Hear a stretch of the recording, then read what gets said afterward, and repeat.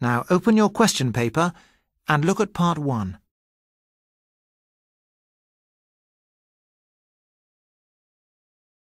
You will hear 3 different extracts.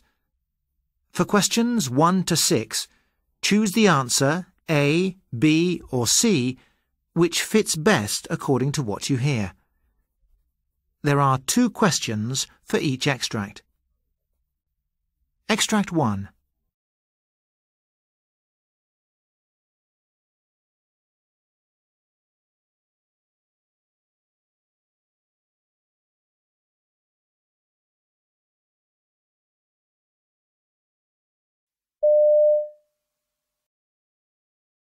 Do you freak when the car won't start? Are you tired of having to turn to your boyfriend every time the engine splutters? Then the car maintenance course for women at Bromley Adult Education Centre is a must. It promises to equip you, after 1 term, to carry out basic car maintenance and give your car a regular servicing. Not only will it give you independence, but it could save you a few quid too. 18-year-old Helen Dank signed up after buying a cheap second-hand car. I didn't have a clue about cars, and I thought it might help if I ever broke down on the motorway. I found out that my car was rattling at speed because the tyres needed balancing. My car had always done that, and I thought it was because it was old. I took it straight down the garage and told them what was wrong. The mechanic looked at me as if to say, "You don't know what you're talking about." But I explained to him about the course, and he admitted he was quite impressed. And they can't rip me off now either.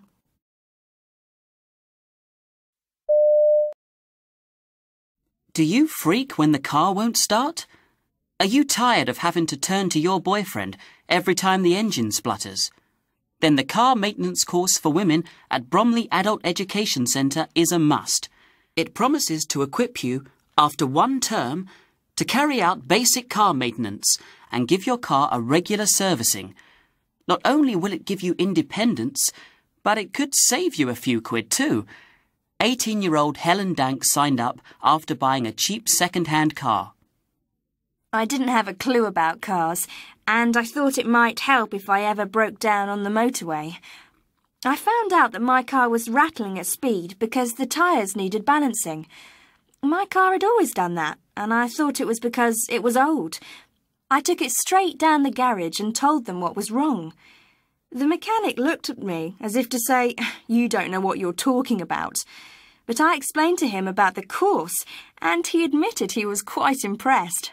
And they can't rip me off now either.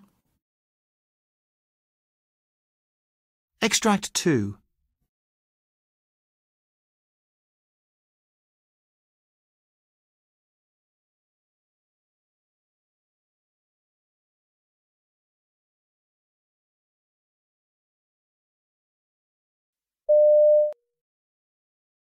Well, there are people who say, "Oh, hello, I don't think you'll be able to help me, but I suppose it's worth a try." To this I reply with heavy sarcasm, "Yes, well, we are fairly useless, but you never know. It's a long shot, but give it a whirl, we might surprise you." Then there are people who carry on a conversation after you've answered. You start off, "Hello, inquiries, can I help you?" A distant voice says something like, "And then he just left me standing there like an idiot with just 1 shoe on." You say, "Hello, inquiries, can I help you?" They say something like, "Well, I couldn't just leave him." "Oh, hello, sorry, yes, I can't remember who I called now." The polite thing to do is wait until they've got a grip. The far more satisfying thing to do is ring off, just as they remember what they wanted to ask.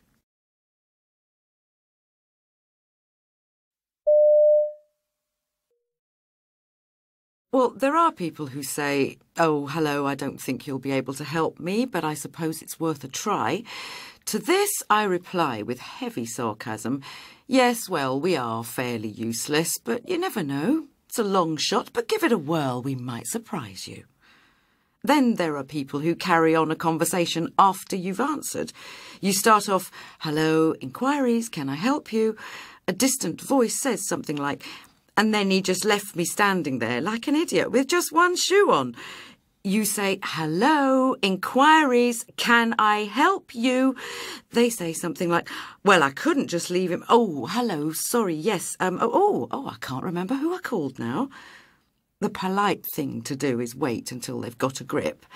The far more satisfying thing to do is ring off, just as they remember what they wanted to ask. Extract 3.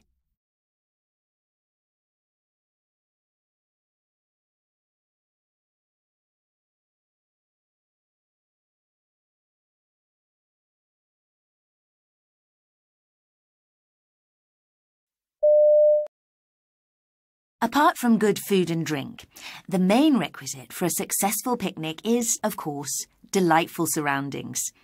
Some people ignore this rule completely and get out their folding tables and wrapped-up sandwiches on grotty grass verges by the side of major roads and busy car parks. It is a particularly English folly to want to eat out of doors on high days and holidays, whatever the weather. Who has not seen people in Macs sitting bizarrely under dripping trees in parks, glumly handing round the flask of tea and cheese and onion crisps? The obsessive picnic tradition probably originated in medieval times, with pilgrims' wayside meals, as well as the gargantuan outdoor feasts held before hunting parties. By the 17th century, it was common entertainment for the gentry to eat out of doors in the rustic manner. However, so worried were they that inclement weather might spoil their great hooped dresses and satin breeches, that they dotted little Arcadian pavilions around their grounds as a precautionary measure to dive into if it rained. It was not until the 18th century that the essential picnic staple was invented by John Montagu, the 4th Earl of Sandwich, that evocative and much maligned British food icon that took his name.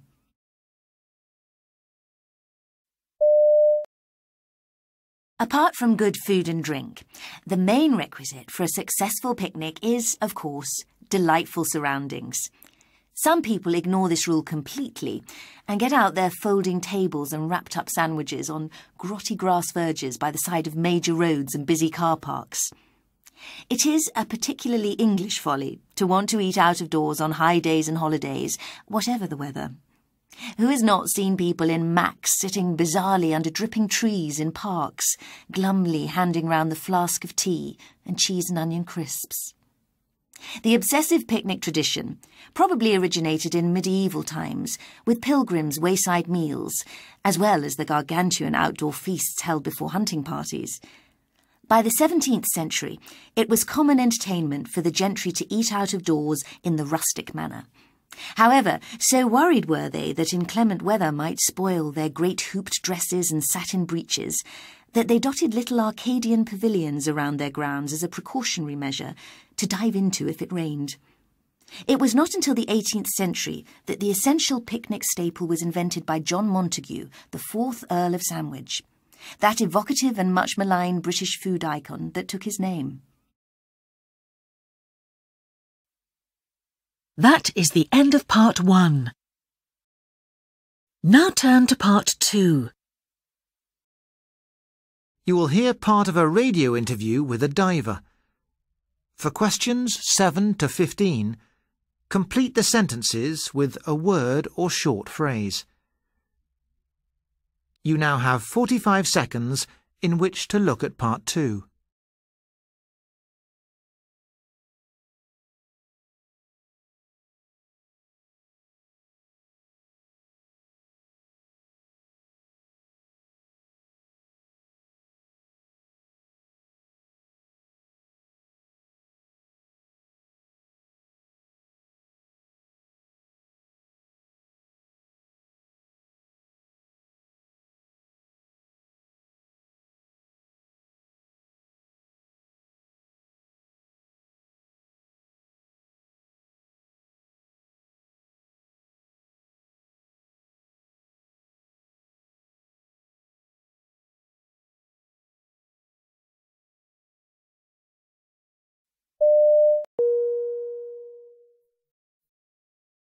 John, how did you become interested in diving? I always had a great interest in underwater adventure. When I was about 13, I experimented with a friend by converting some submarine escape apparatus we found. I tied a sack of bricks around my waist and was lowered into about 15 feet of water in the harbour. When I jerked the rope to signal that I had had enough, I saw the rope snaking down towards me. I had to haul myself up the harbour wall with the bricks weighing me down and surfaced completely blue in the face. I then joined the local sub-aqua club, the first in the British Isles, but it wasn't until I joined the Royal Engineers that I was trained properly. What was so appealing? It was a new frontier. In those days, people didn't go underwater. Going into a different environment was a challenge, like going to the moon. Being able to move with a mere flick of a hand or foot is like flying. Has the equipment changed much since you started? In the army, we used modified firefighting apparatus, and we wore cumbersome rubber dry suits over a corduroy undersuit and were completely encased. The mind boggles when you look at the advances made since then. Is there anything you don't like underwater? I've always felt uneasy around sharks. You hear of ploys to chase them off, but if a great white is heading for you at 80 miles per hour, you don't stand a chance. Luckily, I've never been attacked by one, but some have come very close, and I saw one go for a cameraman once. Have you ever made any serious mistakes? The worst was when I got carried away during an archaeological search off Paphos in Cyprus. I saw an ancient marble slab and was determined to bring it to the surface. As I was struggling to bring it up, I suddenly realised I was running out of air. I had to drop the slab and surfaced too fast. I was swallowing water and I could hear rattling in my lungs. My limbs stopped working and I was being swept by a powerful current towards some jagged rocks. It was terrifying because it happened so slowly and I knew it was all my fault. Luckily, a chap taking photos drew alongside in a boat, said, "Everything all right?" and dragged me out. Was that your most frightening experience? I think so, although I had another bad moment while trying to raise a crane that had sunk in the mud of a harbour. Two of us were tunnelling through the mud underneath it when I felt a pressure change in my ears and realised it was sinking on top of us. We eased back through the mud, unable to see a thing, and said a few well-chosen words to each other. What is the most beautiful place you have dived? Roatan, which is part of Honduras. The bay is secluded and full of wrecks from aircraft to boats dating back almost to the times of Columbus. The layers of marine life go on and on into the void, and the colours are more vivid than any I have seen. Have you ever really hurt yourself? I smashed 3 front teeth out while testing a human torpedo device in Florida. I hit the wrong controls by mistake and shot into the roof of a cave. Have your attitudes or preferences changed? I enjoy watching fish more now I've had my share of adventure. I'm also particularly interested in the conservation side. It didn't take long to realise that killing fish was a bit pointless, and that if everyone did it, stocks would be depleted. What is the most important lesson that you have learned? You can never be too careful. Familiarity breeds contempt, and it's easy to forget safety checks. If you're going to learn, join a good club and learn with trained instructors. Buy the best equipment and don't dive alone. It could be your life. John, thanks for talking to me today.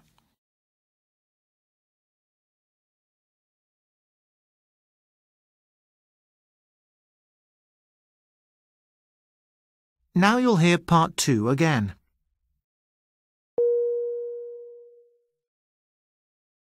John, how did you become interested in diving?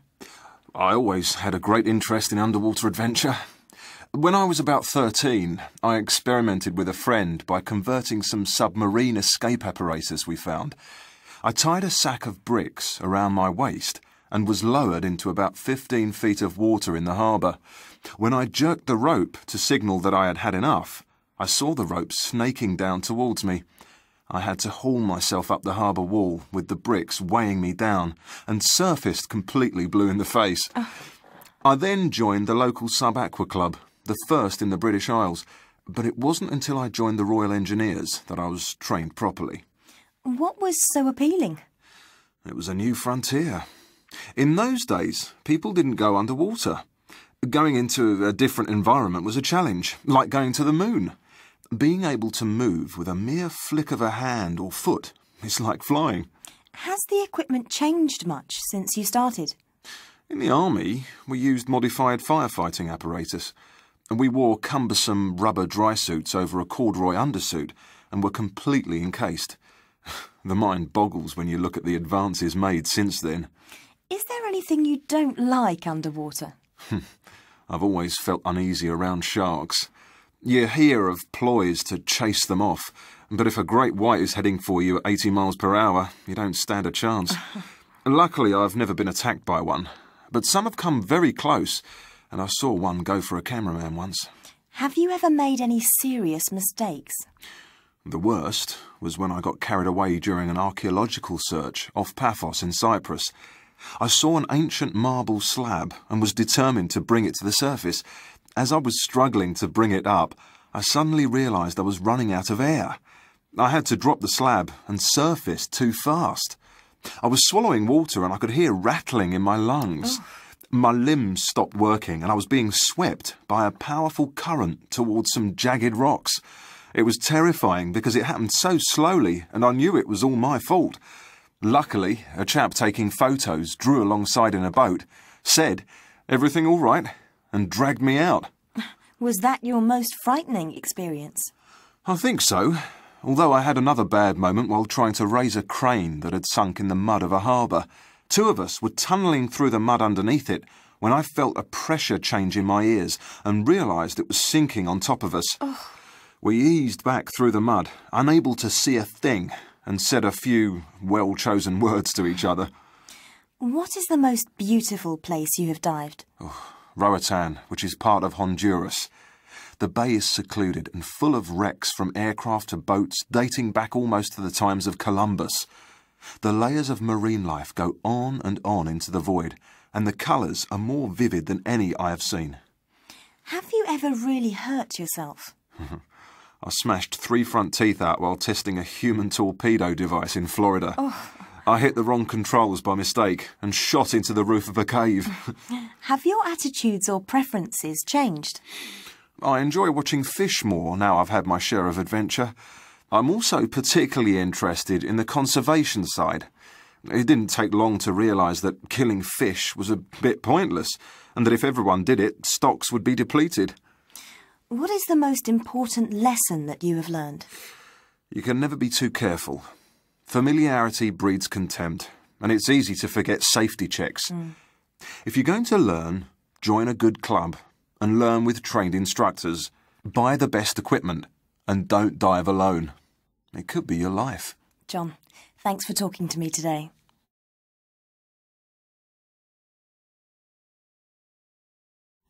That's the end of part 2.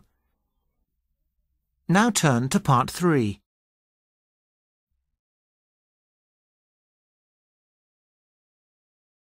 You will hear part of a radio phone-in programme about consumer competitions that appear in magazines or are run by shops, in which advice is given to people who regularly enter them.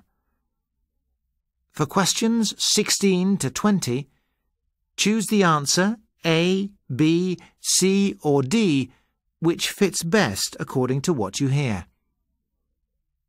You now have 1 minute in which to look at part 3.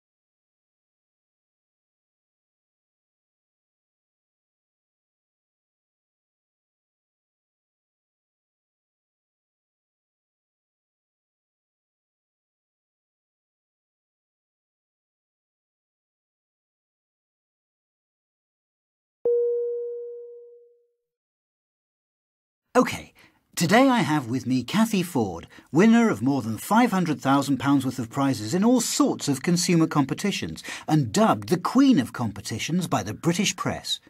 She's now editor of Competitors' World magazine and as an expert on competitions has appeared regularly on TV. Cathy, let's go straight to our first caller and that's Diana. Diana, what's your query? Yes. Hello, Cathy.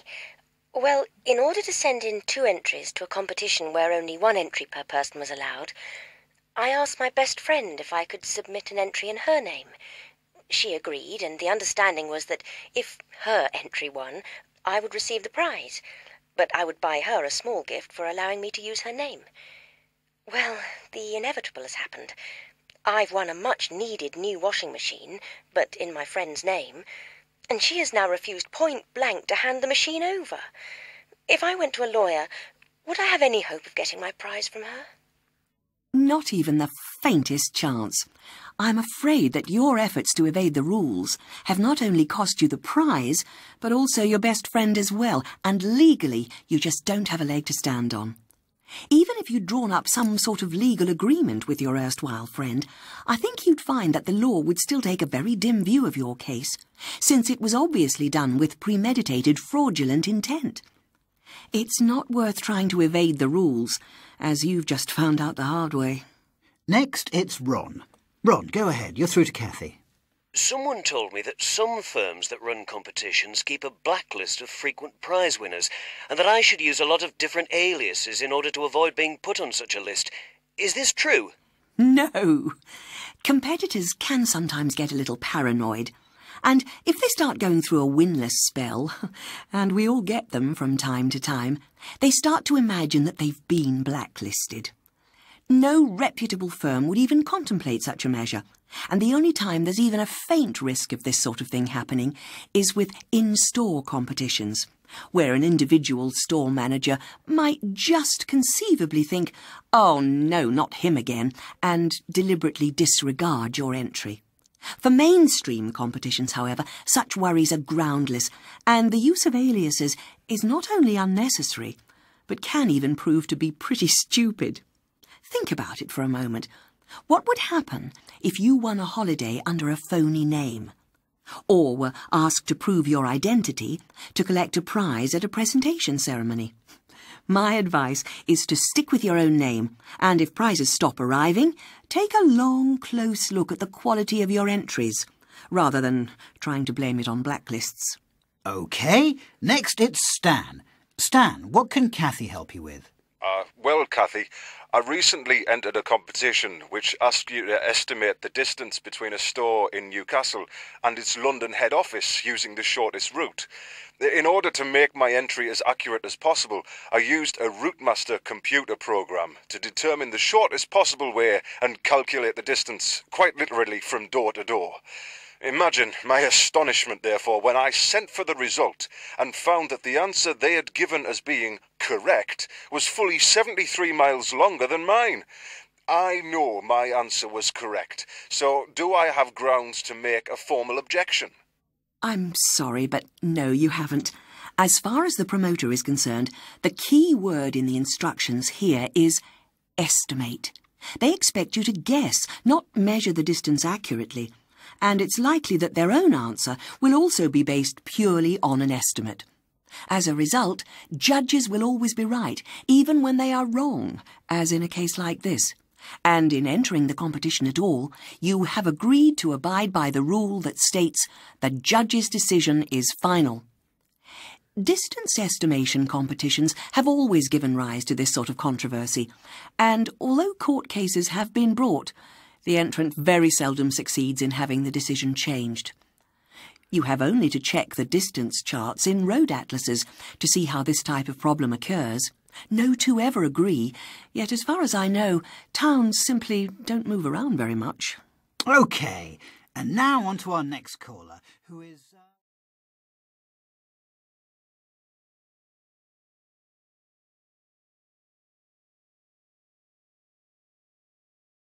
Now you'll hear part 3 again.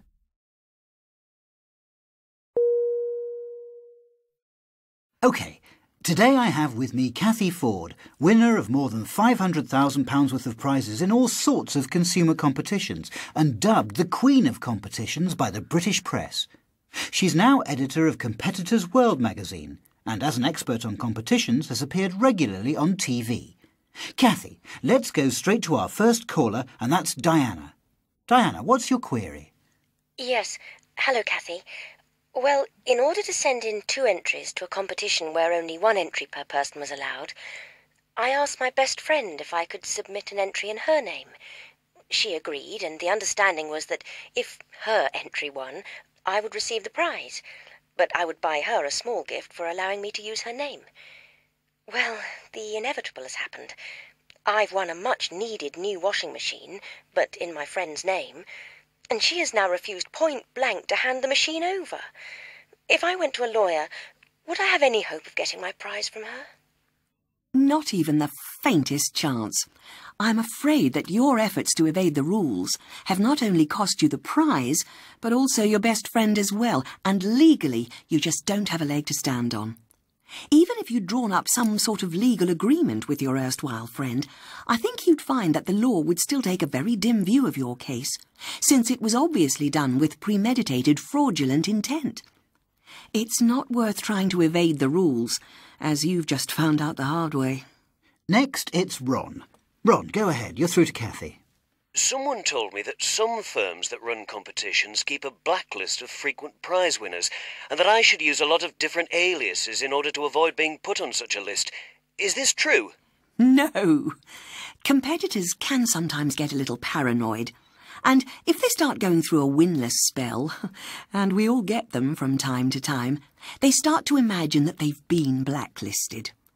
No reputable firm would even contemplate such a measure, and the only time there's even a faint risk of this sort of thing happening is with in-store competitions, where an individual store manager might just conceivably think, "Oh no, not him again," and deliberately disregard your entry.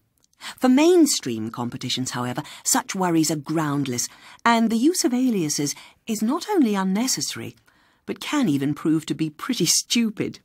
Think about it for a moment. What would happen if you won a holiday under a phony name? Or were asked to prove your identity to collect a prize at a presentation ceremony?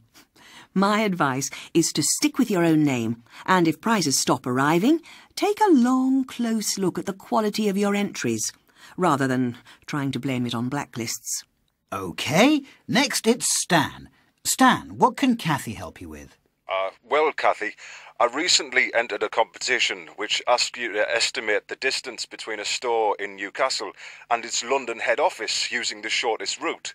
In order to make my entry as accurate as possible, I used a Routemaster computer program to determine the shortest possible way and calculate the distance, quite literally from door to door.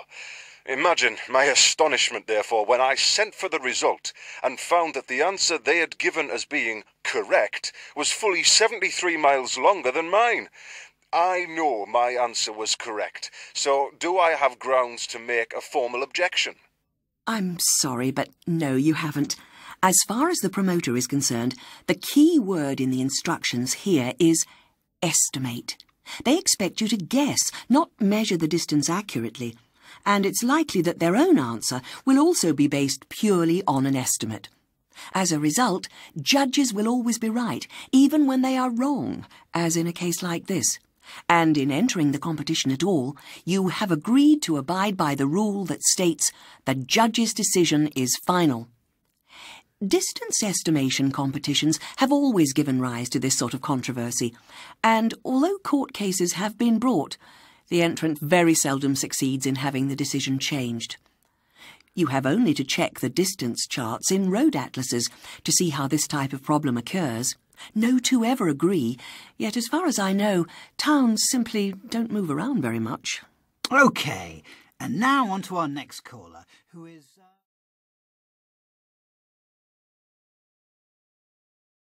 That's the end of part 3. Now turn to part 4.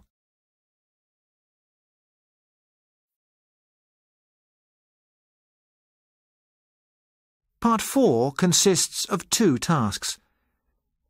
you will hear 5 short extracts in which people are talking about their day at work. Look at Task 1. For questions 21 to 25, choose from the list A to H what happened at work. Now look at Task 2. For questions 26 to 30, choose from the list A to H each speaker's feeling about what happened. While you listen, you must complete both tasks. You now have 45 seconds in which to look at Part 4.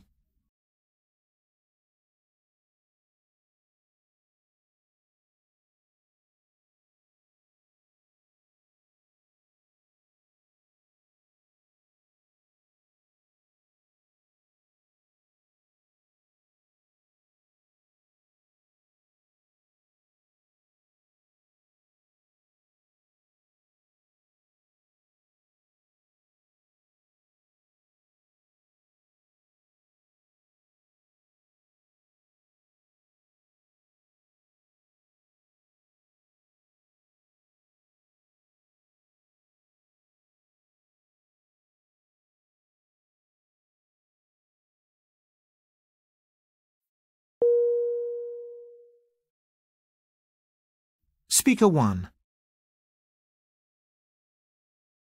I didn't think there was any point doing it, but I had to just do as I was told and get on with it. It took me ages because it all had to be ready ahead of the meeting at the end of the day, and I slogged away without much of a break to get it all done. And guess what? They didn't have time to discuss it in the meeting, which is what I'd guessed anyway. It's the sort of thing that happens quite often, but I've got used to it now. In this particular case, I think that what I did might very well prove to have been worth it eventually, because I think there's a good chance they'll go ahead with the project before too long. Speaker 2.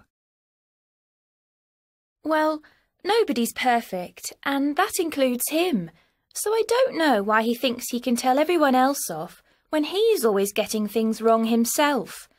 There's no point arguing with him, though. You just get in even more trouble, as some of my colleagues have found out to their cost. So I just had to take it when he came and made a big thing about how badly I'd done the work. In actual fact, the problem was a trivial one that took about 10 seconds to fix. I never let it get to me, though. I know what he's like, and it doesn't bother me. Speaker 3. It's strange to suddenly find myself singled out. I never thought they'd choose me for the trade fair. I assumed there were far better candidates. It's the sort of thing that will stand me in very good stead and might lead to other things too.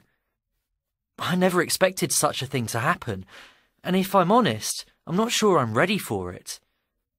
The prospect of going there and being responsible for potential deals and new business fills me with a certain amount of dread. I'd hate to mess it up. Speaker 4.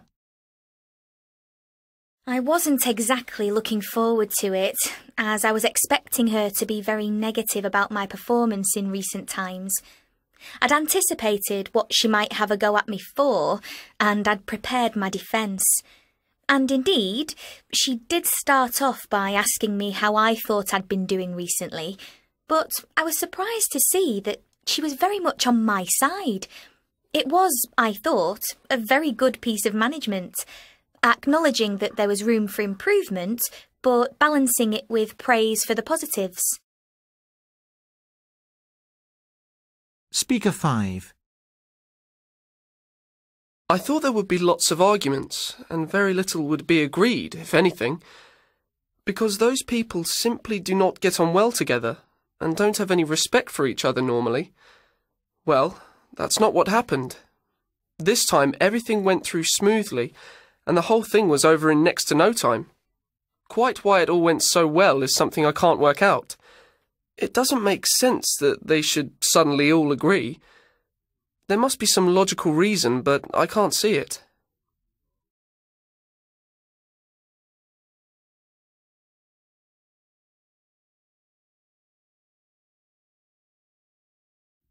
Now you'll hear part 4 again.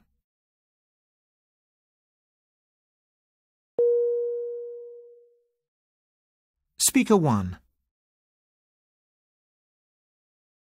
I didn't think there was any point doing it, but I had to just do as I was told and get on with it. It took me ages because it all had to be ready ahead of the meeting at the end of the day, and I slogged away without much of a break to get it all done. And guess what? They didn't have time to discuss it in the meeting, which is what I'd guessed anyway. It's the sort of thing that happens quite often, but I've got used to it now.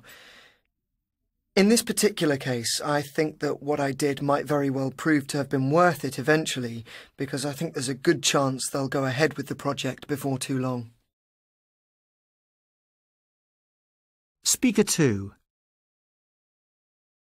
Well, nobody's perfect, and that includes him, so I don't know why he thinks he can tell everyone else off when he's always getting things wrong himself.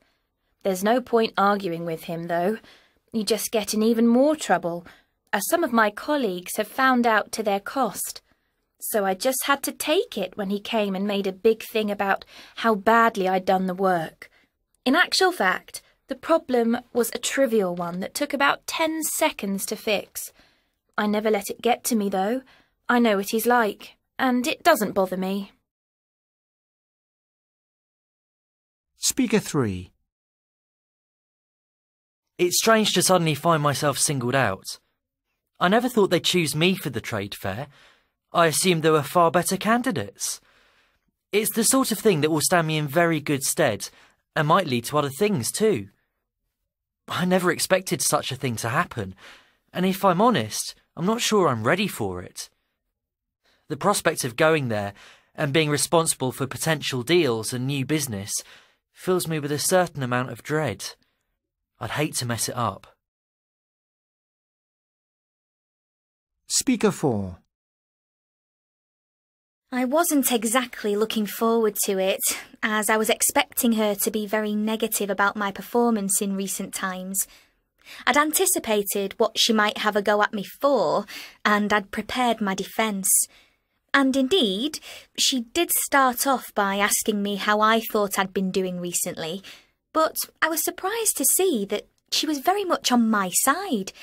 It was, I thought, a very good piece of management, acknowledging that there was room for improvement, but balancing it with praise for the positives. Speaker 5.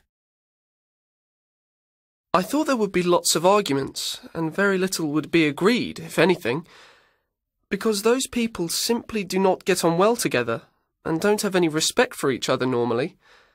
Well, that's not what happened. This time everything went through smoothly, and the whole thing was over in next to no time. Quite why it all went so well is something I can't work out. It doesn't make sense that they should suddenly all agree. There must be some logical reason, but I can't see it.